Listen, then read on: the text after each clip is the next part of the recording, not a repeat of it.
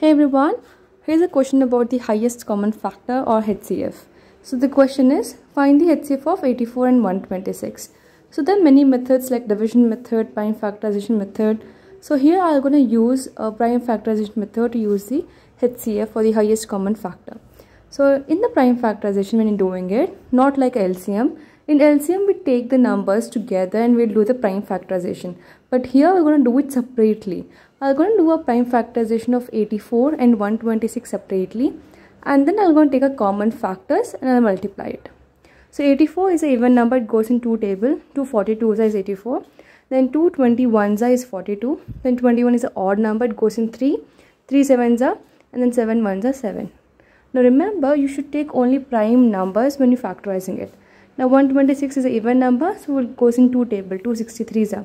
And then 2, it doesn't go in 2 table, it goes in 3 table.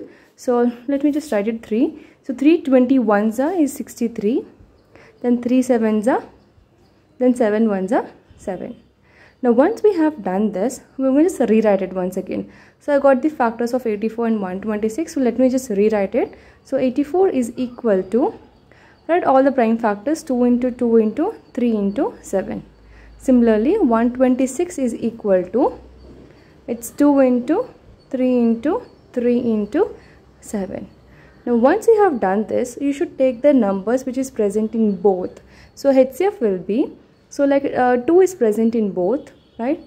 And there's a 3 which is present in both, and there's a 7 which is present in both.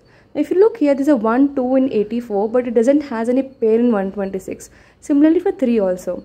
So ignore them, just take the one which is common and then multiply. So 2 into 3 into 7. So 2 3s are 6, 6 7s are 42. So 42 will be the HCF. So that's it. Thank you so much for watching.